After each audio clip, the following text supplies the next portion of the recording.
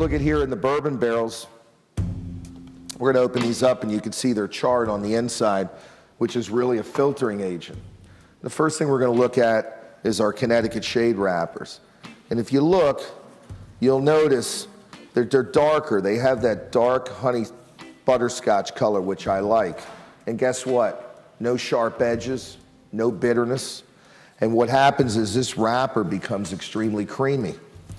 And talking to my father one time, he said, you know, this wrapper, if you age it well, it has a creamy, almost spicy, peppery flavor when it's well fermented. It's really the champagne of wrappers, hence how we came out with the word champagne. These are our sun-grown wrappers. And if you look at these colors, you'll see that they have these beautiful reddish-brown casks. I'm going to put this top over here so you guys can see it a little easier. And if you look how beautiful the colorization is. These wrappers have caramelized. They smell wonderful. I wish you could be here.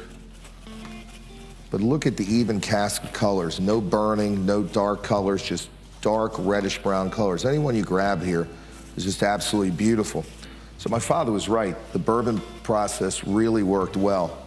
If you look, I'm just going to show you the different colorization between the Connecticut and the sun-grown and the Maduro. And the reason we use all three wrappers on whatever blend we're going to use is because, in my opinion, it's the filet mignon, the ribeye, and the New York strip of wrappers with flavor. So if you love a particular Perdomo cigar and you smoke it, you can change and get different flavors of the wrappers. If you look at these Maduro wrappers, they look like dark chocolate. And those are some of the flavors you pick up because of all the starches and sugars beating up to the top. Naturally done. Makes a huge difference in the flavor. And if you see the barrels, you can see basically the three wrappers and how they differentiate themselves from each other like this. So what the Connecticut wrapper is going to do is going to give you a nice creamy with a slight spicy finish. The sun-grown wrappers are going to give you more of an earthy, spicy finish. And then the Maduro wrappers are going to give you that sweet finish that we all like. And it's going to give you hints of dark chocolate and coffee. I don't know of anybody that does it, but I will tell you one thing. It's worth the effort, it's worth the time, and it's worth the flavor. Basically, this department here hand strips all our binders and wrappers. And what I wanted to show you how important barrel aging was for the wrappers that we use on our cigars. So for example, this particular wrapper right here has been completely fermented. These wrappers here are actually 61 months old. But when we deposit these bourbon barrels, depending on what type of wrapper it would be, is how long we're going to keep them here. So normally they're deposited here anywhere between 6 months up to 14 months. And just to show you the difference, if you look here, this is a 5-year-old wrapper that's not barrel aged. And this is the same wrapper that's been in a barrel for 11 months. If you can look how rich and caramelized the color is. I could say the same thing for the Connecticut shade right here too. If you look, it's not that bright yellow yolky color, it's that honey butterscotch color.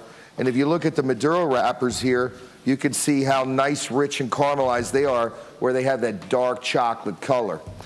And what we do is we color tone them. So if you look, you can see this Perdomo Habano bourbon barrel aged, and you can see the wrapper matches the color.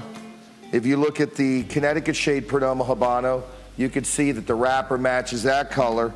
And then you can see the barrel aging, how this color matches. And what's important when you look at these three cigars, when we're going to color match these cigars, we want these wrappers to be caramelized. So this department actually not only hand strips all the wrappers, we don't do these by machines, because we say that we totally make every cigar by hand, so everything is done completely by hand, and the wrappers are hand selected by size, width, and texture. And then what we do is we color code them, because we want a consistent color of the wrappers so they're completely uniform. These wrappers, after they're barrel aged, they're going to be bursting with their flavors once a cigar maker makes these cigars.